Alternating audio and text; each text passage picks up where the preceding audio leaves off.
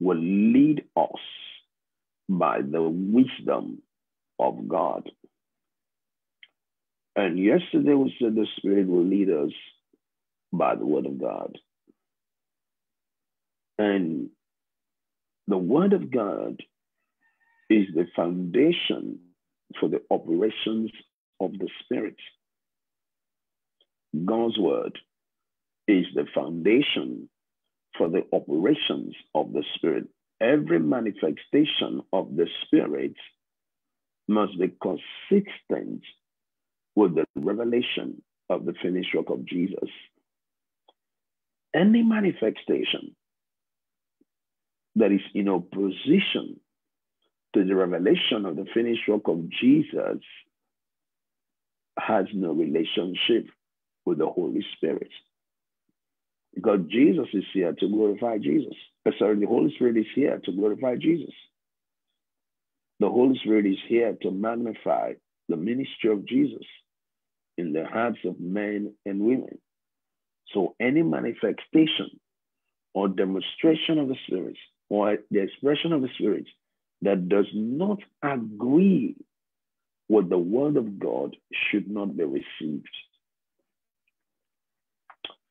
Should not be received. And a lot of people, because of their lack of knowledge of the Word, they think that every manifestation is from God, especially when people say in the name of Jesus. Someone could say in the name of Jesus, but the operation is in witchcraft. The operation is in witchcraft. You can say in the name of Jesus.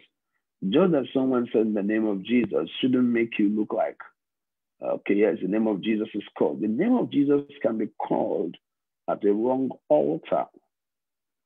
False prophets don't use any other name. They use the name of Jesus.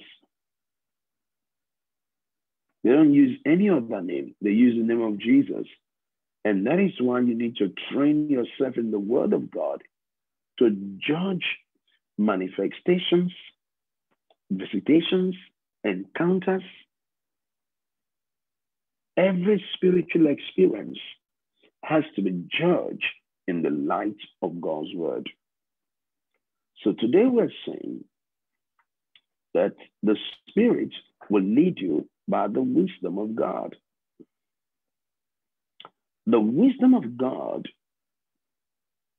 is based on God's Word. There is the wisdom of this world, but there is the wisdom of God. The wisdom of God is pure. One of the things used in knowing that something is of God is that it is pure. The wisdom from above is pure. If it is from God, it is pure. If it is not from God, something has contaminated it. Something has impacted it negatively, and we shouldn't take that. The wisdom of God is pure. And the wisdom of God does not exalt the flesh. The wisdom of God doesn't exalt the flesh. If a person is truly walking in wisdom, the things they do will be consistent with the will of God. The wisdom of God is pure. And because the wisdom of God is pure, there is a need for us to allow His Word to decide what we believe, what we do, and how we function. I have to allow God's Word to decide what I do and how I function. If the wisdom of God is pure, it means the Spirit of God will always lead me into things that maintains the integrity of the purity of the Spirit. He will not lead me into something that is not in line with the principle of purity. He will lead me into something that is in line with the principle of purity. He's not going to lead you into something that you look at it and say, but this is not what it should be. No, purity is at the heart of the Spirit in every leading, in every revealing, in every manifestation, in every demonstration. Purity is important. And that is why the wisdom from above is pure. The wisdom from above is pure. Why is it pure? Because it is an expression of the nature of God. The wisdom from above is pure. It's not cunning. It's not manipulative. It doesn't entice. It does not seduce. The wisdom from above is pure. And the wisdom of God will lead you in the ways of God. The wisdom of God will lead you in the ways of God. It will lead you in the ways of peace. It will lead you in the ways of victory. Why? Because it is the wisdom of God. And there are so many people that want to see manifestations of the Spirit, but they go about it in the flesh. Maybe someone heard someone said, he fasted for 40 days and then he got the anointing. That's what the person said. Another person came and said he fasted for 50 years, then he got the anointing. Okay. Another person came and said he fasted for 100 days and they got the anointing. Okay. Another person came and said he fasted for 1 year and they got the anointing. But do we really get the anointing by fasting? That becomes another question. Do we receive the anointing by fasting? Do we receive the anointing by fasting?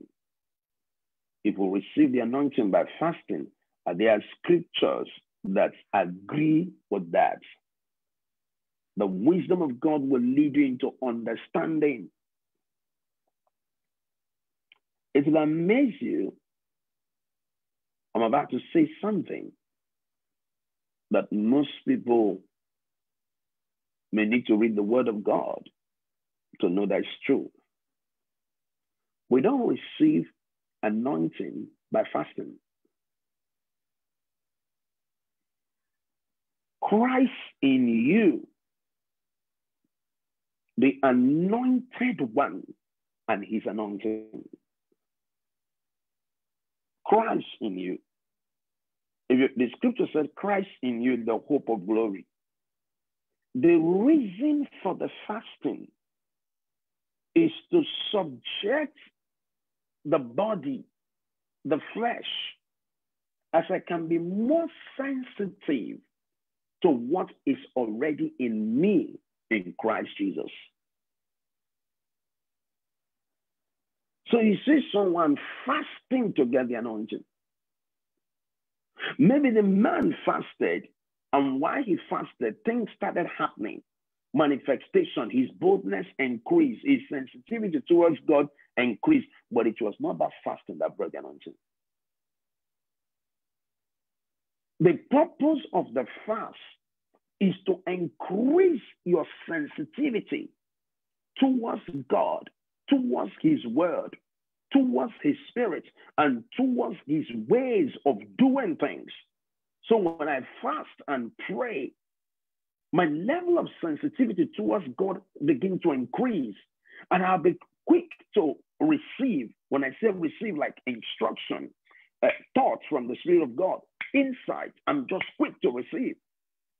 But if a person is not in the place of prayer and fasting and maybe seeking God, living a lifestyle of consecration, even when God is speaking, sometimes they are dull. They are dull towards the things of the Spirit, so they cannot quickly receive it. But God is saying something, and that doesn't mean that the anointing is not in them, because Christ in them is the source of all the anointing they need. All the anointing you need for your ministry and for your life is in you. This may sound differently, but that is what it is. All the anointing you need for ministry, you need for your life is in you. But how do you come into manifestation, demonstration, release of the Spirit, encounters, things start happening? How do you get to that point? It is when you begin to submit yourself to God through His word, through praying in tongues, waiting upon Him, listening to the Holy Spirit, walking in obedience. That's when things begin to happen. Because at this point, you can hear God and do what He's asking you to do, and then you get the results. The anointing you need is in you right now.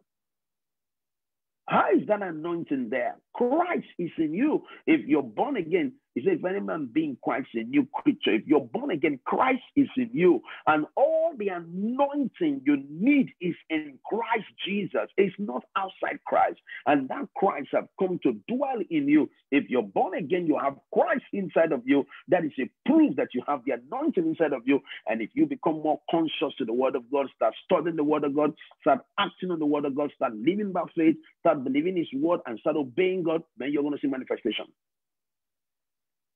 You are going to see manifestations. The manifestations you will see will amaze you. All the anointing you need is right inside of you. All the anointing you need. Christ in you. Christ in you. When I fast, I'm just trying to put my body under subjection. That's one of the reasons why I fast. When I fast, I'm trying to improve my sensitivity towards God. When I fast, I'm trying to put myself in the spiritual mood where I can easily respond to some flow. When I fast, I'm just putting myself in a situation where it is easy for me to make the connection, because sometimes to make certain connection, the flesh needs to be down. So in the course of me fasting and praying, my flesh is no more active like it should be active. Now my spirit man begins to reign, because your flesh can reign or your spirit man can reign. So when my spirit man begins to reign, what I mean by that is that my spirit man is in charge, because I keep feeding it with the word, I keep empowering it through prayer, and now I'm quick to receive from the Holy Spirit, and I become quick to receive from the Holy Spirit. My spirit and the Holy Ghost is in partnership, and because they're in partnership, the wonders begins to happen, the miracles. Why? At this point, my flesh can't. When God said, pray for that woman that is crippled, she'll be healed right now. But because I've walked on my spirit, man, because I've been feeding on the word, because I've been spending some time, I'm not sensitive, I'm bold towards that. But if I'm not sensitive towards that, if God said, pray for her, doubt will come, unbelief will come, I will shrink back, I will go back. That's the difference. That's the difference. The difference for God to use you mightily or for you not to be used mightily, it depends on you. It does not depend on God. How God will use you does not depend on God. It depends on you. It's like you went to a sea, a river, to fetch, to get water. You went to a sea or to a river, and you went with a bucket. You're just going to get a bucket of water. If you go with 10 buckets, you will get 10 buckets of water. If you go with 100 buckets, you will get 100 buckets of water. Whatever containers you have will determine the water that will be available to you, and that is how it is. So when we say, he that cometh to God must believe. So to the degree you believe and act on what you believe will determine the manifestation, the demonstration, the expression of the Spirit that will be available to you. Where we have the problem is that we're looking for the anointing. We're trying to go get the anointing. I want to go get the anointing. I'm going to get the anointing. You can never get what you already have. You can never get what you already have. You can never get what you already have. And let me say this to you, the more you learn to practice the presence of God, your boldness will increase to manifest the power of God that is already inside of you. The more you learn to practice the presence of God, the more you learn to practice His presence by listening to the word, by living a life of worship, by living a life of consecration, the more you practice that, the more bold you will be to minister and release the power of God. I can feel it right now. Yes, the more you do that. So you see people looking for anointing. I'm looking for the anointing. And the Bible said, Christ in you. Oh, and many people fasted and prayed because they have no knowledge. Your fasting and prayer will work better when you have knowledge. Your fasting and your praying will work better when you have knowledge. If you don't have revelation knowledge, your prayers will not make much impact because it takes knowledge to know that your prayer has been answered. It takes knowledge to know that your prayer has been answered. So if you're ignorant of what the word of God teach, you'll be praying, but no expectation, no manifestation. I keep praying, but you have no knowledge, because by knowledge, you will know that when you prayed, God answered you. So you need to act in faith and expect miracles to start happening. You need to act in faith and expect miracles to start happening. But if there is no knowledge, you are just praying. If there is no knowledge, you're just praying. Because what knowledge does, it puts you in a position where you receive. When you pray, believe that you have them.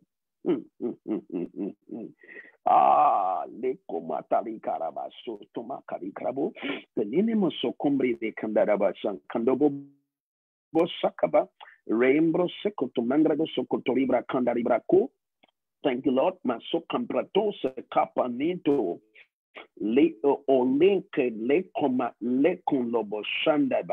Yes, Lord. Yes, when you pray, Mark 11. If you read Mark 11 from verse 20 to 24, part of it there said, when you pray, believe that you have them. When you pray, believe that you have them. But many people pray, they don't believe they have them, so they keep praying the same thing. They don't believe they have them. There are prayer points you're not supposed to be praying anymore. But because we don't believe we'll have them, we'll keep repeating the same thing all the time. Mark 11 said, when you pray, believe that you have them. So what are you supposed to do? You step into thanksgiving. After you have finished praying that prayer, say, God, I'm asking you for this. Believe that you have them. Then you start thanking God for it.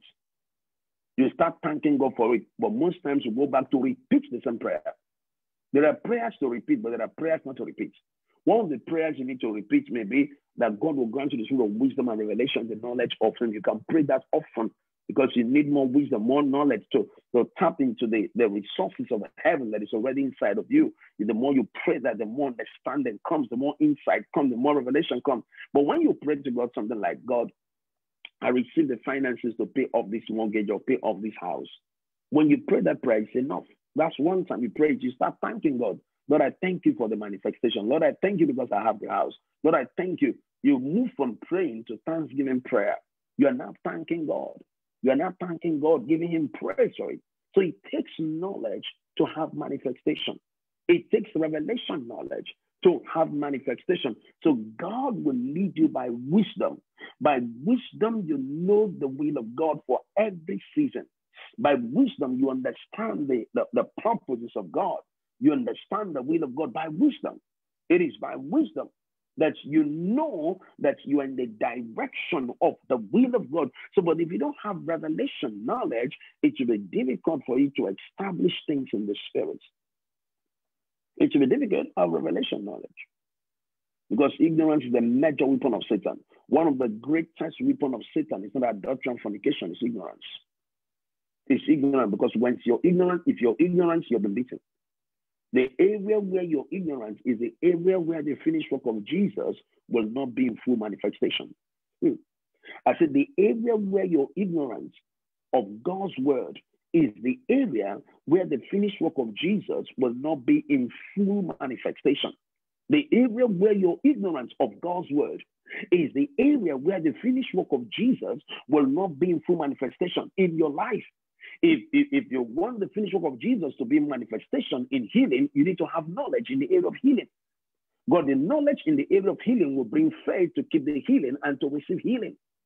If it's for finances, if you have the revelation of the finished work of Jesus concerning supernatural provision and finances, your faith will be released in that area to receive and to retain. So the area where you have revelation knowledge of the finished work of Jesus is the area where you will retain victory, and that is the area where you're going to gain ground. You will never gain ground in an area where you have no revelation. Your defeats are always in an area where you have no revelation. This is too good. Woo!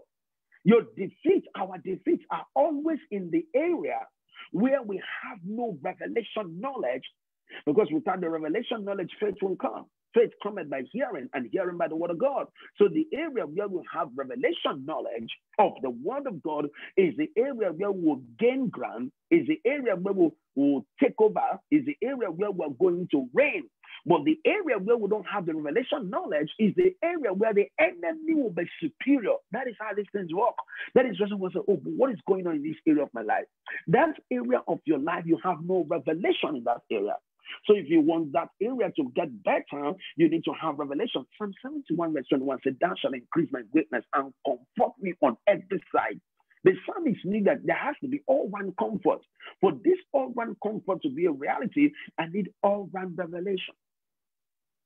Proverbs 4:18 said, the path of the just is a shining light, it shineth more and more unto a perfect day.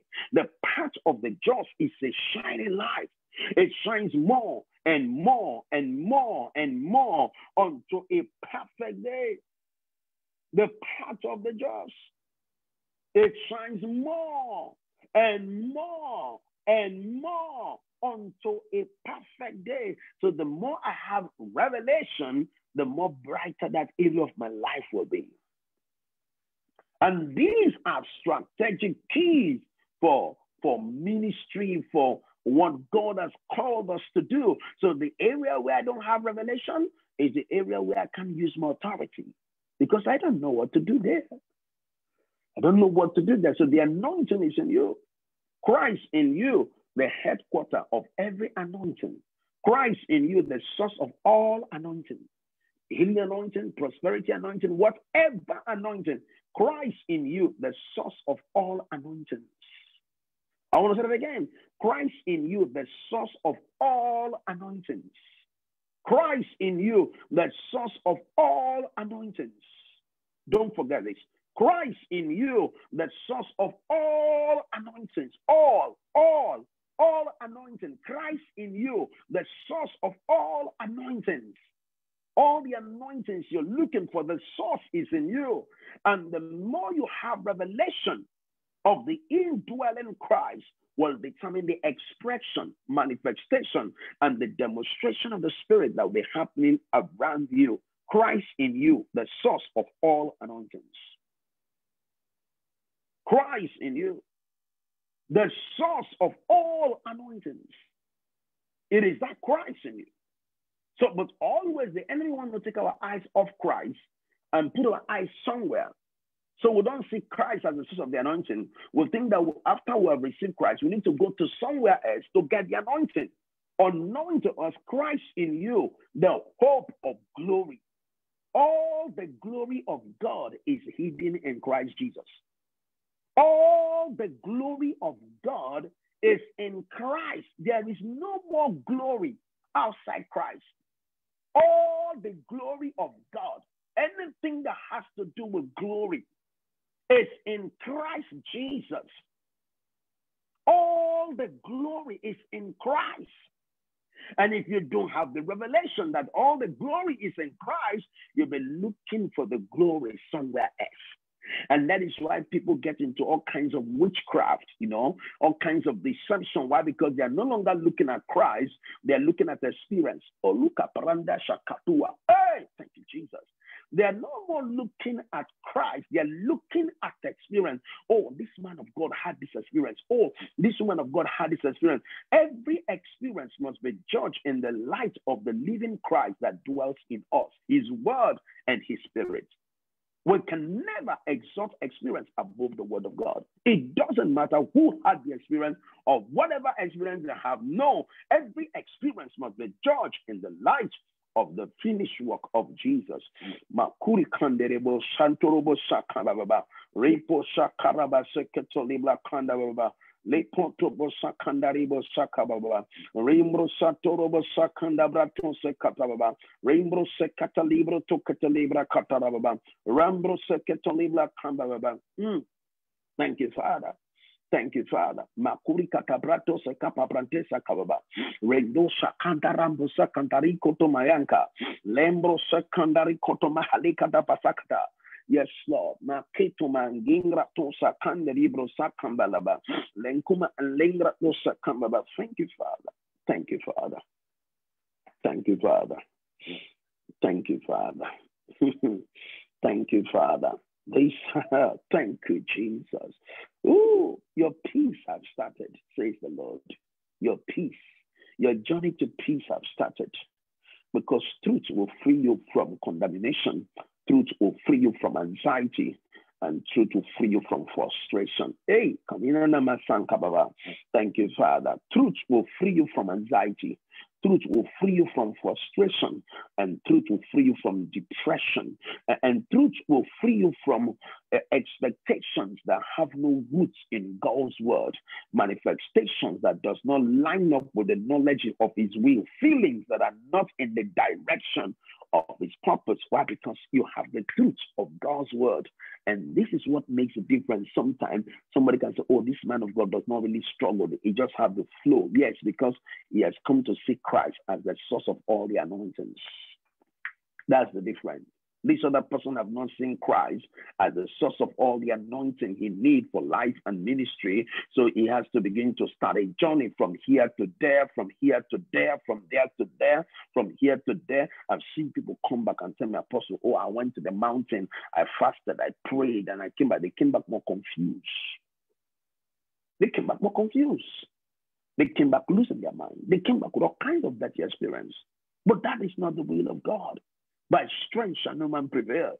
When God gave us Jesus, he gave us everything. When God gave us Jesus, he gave us everything. When he gave us the Holy Spirit, he gave us the key to unlocking everything. I like that. When God gave us Jesus, he gave us everything. He gave us everything. When he gave us the Holy Spirit, he gave us the key to unlocking everything. Thank you, Holy Ghost. When God gave us Jesus, he gave us everything. When he gave us the Holy Spirit, he gave us the key to unlocking everything. We have everything. We have the key to unlocking everything. When God gave us Jesus, he gave us everything. Don't forget this statement. I want you to get it. I want you to write it down. I want you to print it in your heart. When God gave us Jesus Christ, he gave us everything. When he gave us the Holy Spirit, he gave us the key to unlock everything. The key and everything is in place. And the more we spend time with his word, we become sensitive to navigate, to unlock, to receive. Oh, my Father. Molo sakatareto sakatareto karato sekandarato satananananama libro to sakataraba seketo makragada mandorobo sakondorobo sandorobo mandorobo sokondori bragada mandorobo sokondori bragada randro sakataraba sakandara bragada limbro sokondali bragada masakandara bragada lambro seketali brakatara baba rimbro to sokoto masakandara baba rikondorobo sakaba. Somebody pray in tongues. Let it settle inside of your spirit. Makanda de pray in tongues. Makondorobo sakarababa rondorobo sokondori bragada randraba sakandara bragada. There are things you need to know. When God gave us Jesus, he gave us everything. When he gave us the Holy Spirit, he gave us the key to unlock everything. Mandrobo sekandari bragada mama rendo sokondori bragada randrebo sakandari bragada rambro sakandari bragada. This is an impartation going on in our spirit right now. Somebody pray in tongues. Makodobo sakababa. Limbro to kodobo sakandara bagada, rendo do sokondori bragada kadada, rambro do kododo brogodo sokododo brogodo, mondrobo sokododo brogodo sokododo brogodo, Rambro Tokotodo Brogodo Sokondoro Brogodo, Rambro Sokondori Bragadagada, Rambra Sokododo Rambro Sokododo Brogodo Sokododo, Rambro Sokondori Bragada Sokondori Bragada, Rambra Tokododo Brogodo Sokondori Bragada, Ishandia Mama Santobo Sakambia Baba. Thank you, Father. By revelation, you enforce the kingdom on situations and you move in the direction of the will of God. By revelation, you enforce the kingdom. One of the ways we impose the kingdom of God on situations is by revelation knowledge. We impose the kingdom on situation, on circumstances, is when we have revelation. The revelation we have will determine how we impose the kingdom. And that is why prayer is important. When you begin to pray in the spirit, that revelation, when it comes, you can act on it. Sometimes the revelation comes, but the boldness to act on it is not there. The boldness is generated from the place of prayer and revelation. Yes, the boldness to act on revelation, on what God has spoken, will come from the place of prayer and revelation. The boldness to step out and speak the word of God and declare the word of God and declare the will of God. That boldness comes from a place of prayer. That is why we pray in tongues. That's why we pray in tongues. We pray in tongues to unlock treasures. We pray in tongues to see, to hear, to receive, to unlock supernatural codes. As you pray in the spirit, that's why praying in tongues is not a waste of time, it's an investment, it's gaining time. You gain time by praying in the spirit. Thank you, Holy Ghost. Thank you, Holy Ghost. Ranto Sakanda Baba. Oh, Rando Sakanda Baba. Lekondo Lebo Sakanda Libra Kanda Baba. Oh, Shanda Baba. Limo Sokodo Libra Gada Baba. Rambro Sekato Libra Kanda Baba. Hey, thank you, Lord. Thank you, Lord. The Spirit has been talking to me about something, about some of you here. Most of you here, the hand of God is greatly upon you. But sometimes you look at your humanity and you say, I don't have what it takes to do this. No, we don't do this by ourselves. We'll do this by the help of the Holy Ghost. We don't do this by ourselves. We do this by the help of the Holy Ghost. It is by the help of the Holy Ghost we are able to do this. It is by the help of, that's why I said the Spirit will lead you by the wisdom of God. You see, when you have the wisdom of God, it helps you to reduce stress, pressure. There are certain things that you're supposed to be struggling with, but because you have the wisdom of God, you are able to handle it. The wisdom of God teaches you this is what to do, this is how to do it. And when you have the revelation of the wisdom of God, you communicate. When you have the revelation of the wisdom of God, you communicate the will of God. One of the ways you communicate the will of God is when you have the revelation of the Spirit, So when we pray in tongues, there are things you are making available for them to come into manifestations in the natural. Now, we said that the Spirit will lead you by the wisdom of God. And that's the key thing in this class today, that the Spirit will lead you by the wisdom of God. And the Word of God is the wisdom of God. The Spirit will lead you by the wisdom of God. The Word of God is the wisdom of God. Now, look at the scripture in James 3. I want to read verse 15. It said, this wisdom descended not from above, but is earthly, sensual, and devilish. For where there is envy and strife, there is confusion and every evil work. But the wisdom that is from above is first pure. The wisdom that is from above is first pure. The beauty of the wisdom of God is that it does not manipulate, it does not create confusion, and it does not take advantage of people. The wisdom of God bring you to a win-win situation in everything. The wisdom of God, they bring you to a situation where everybody's winning. But the wisdom that is not of God is that one person keep winning by taking advantage and the other person is not winning. But the wisdom of God makes everybody to win. And he says, but the wisdom that is from above is first pure, then peaceable. This is the characteristics of the wisdom of God. Number one, it is pure. It is peaceable. It is pure, it is peaceable, it is pure, gentle. The wisdom of God is gentle. Oh, Marekara. Have you seen ministers who force people to do something for them, who force them, and then if they don't agree to do it, they threaten them with a curse? Oh, that's not God. That's witchcraft. When people threaten a person with a curse, that is the manifestation of witchcraft exhibited. You ask someone to give you money, and he said, I don't have money, or I can't give you money right now. And then he said, I'm going to curse you. You begin to threaten. That's not of God. That is not of God. That is not the Spirit of God. Another spirit is at work.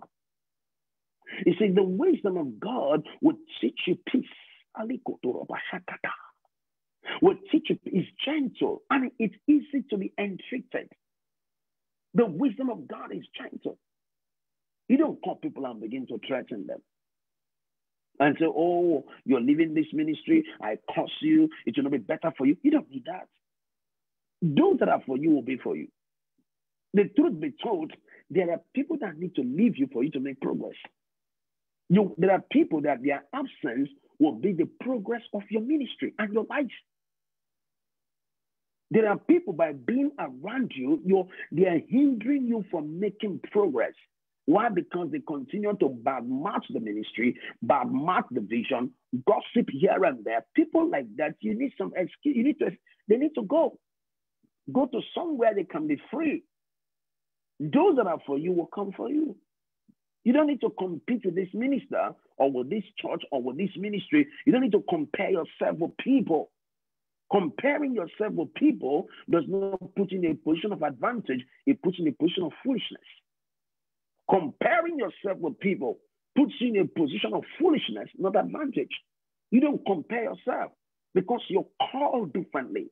You are anointed differently. You are sent to do something different. My major assignment in the ministry is to teach people how to live by faith. That's my calling. I teach many things, but God has called me to teach people how to live by faith. It's a major assignment for me to bring people into the faith life where they can trust God, where they can believe God, where they can act on the word of God. That's my assignment. So I don't care what this guy is doing, that guy is doing. That's not my focus. My focus is what God asked me to do. True success is putting your focus in the right direction. True success is putting your focus in the right direction. True success is putting your focus in the right direction. True success. So here we read the scripture said, but the wisdom that is from above is first pure, and then peaceable, gentle, and easy to be entreated, full of mercy and good fruit, without partiality and without hypocrisy. Without being an hypocrisy, it's not hypocrisy. It's not you trying to be an hypocrite. No partiality here. And from there out, he said, but the wisdom from above is first all pure. It is also peace-loving, gentle at all times, and willing to yield to others, willing to yield to others. It is full of mercy and the fruit of good deeds. It shows no favoritism, and it is always sincere. Can I say this to you this morning? Being led by the wisdom of God make you win in life. The wisdom of God does not forcefully collect things from people, abuse them. Or, I'm your spiritual head. Whatever I tell you, you must do that. No, that's not how the wisdom of God works. Our job is to teach God's word and allow the Holy Spirit to work the word in them. Our job is not to force them to do the word of God. Our job is not to force them or begin to talk, speak in a manner that is not, we're not supposed to speak. No, that's not our job. Our job is to teach the word of God in love, in the spirit of faith. And the people of God and the Holy Ghost in them will help them recognize the truth between the lines, and they can run with it. Can I say this to you? When the wisdom of God leads you, it will always lead you into the will of God and into the beauty of the things of the Spirit. Ladies and gentlemen, this is all I can take for this class this morning. We'll be back again tomorrow. I'd like you to invite someone We continue our teaching on how to be led by the Spirit. I believe that before this section, this class on how to be led by the Spirit will be over, many things will come to your mind about ministry. And the Spirit of God will show you things to do as you can do it in such a way it will produce excellence and great results. Hallelujah. So we're looking forward to being here tomorrow. And also, I want to encourage you to consider partnering with this master class about ministry. Partnership is important, and your partnership will keep helping me to keep doing more. Can you get that? So I encourage you to consider partnering. Whatever the Spirit of God will lead in your heart today, to partner with this master class. We want to encourage you to partner today. Whatever the Spirit of God will put in your heart to partner today, wanting to partner. Sometimes we receive, it is also beautiful for we to be a blessing. And through partnership, I continue to come here, every day, get the right data to come here to just teach the word of God for free. And it's people that make that happen, partners. When you partner with the ministry, you are saying, Apostle, continue to teach people for free. That's what you're saying. So I want to encourage you today to look at it in your heart today and say, what can I give? What can we sow to support this masterclass? And when you are sowing the seed, you just put on it for masterclass. You get what I'm saying? Whatever you're sowing, you just say to support the masterclass. So I want to encourage you today to be a blessing. Father, I pray for everyone today that you touch their finances, you increase them, you prosper them in the mighty name of Jesus. He said, freely we have received, freely we give, and that is what we do. And I pray for everyone as they partner with the master class today, that let the spirit of increase and multiplication overtake them in the name of Jesus. Thank you, Father. In Jesus' mighty name we prayed. Amen. You can do that. You can do your partnership by going to finishworktv.com and /giving, finishworktv.com/giving, or you can go to PayPal. It's faithmanteaching@gmail.com. On PayPal, it's faithmanteaching@gmail.com. And also want to encourage you to subscribe to our YouTube channel. It's Faithman Teachings on YouTube. And also you can get our books by going to amazon.com. There is greatness in you. And for the things you need to know about your future, it's available on amazon.com. Thank you so much for being part of this broadcast. We'll be back again tomorrow to continue how to be led by the Spirit. There is so much that is coming. I believe at the end of this 120 days, somebody has a library of videos about ministry that you can always resort to, you can always use to move things forward. Thank you for your partnership. I love you, and I'm praying for you. God bless you, and have a blissful experience. Like, see you tomorrow morning. Don't forget this. There is greatness in you, and Jesus is coming soon.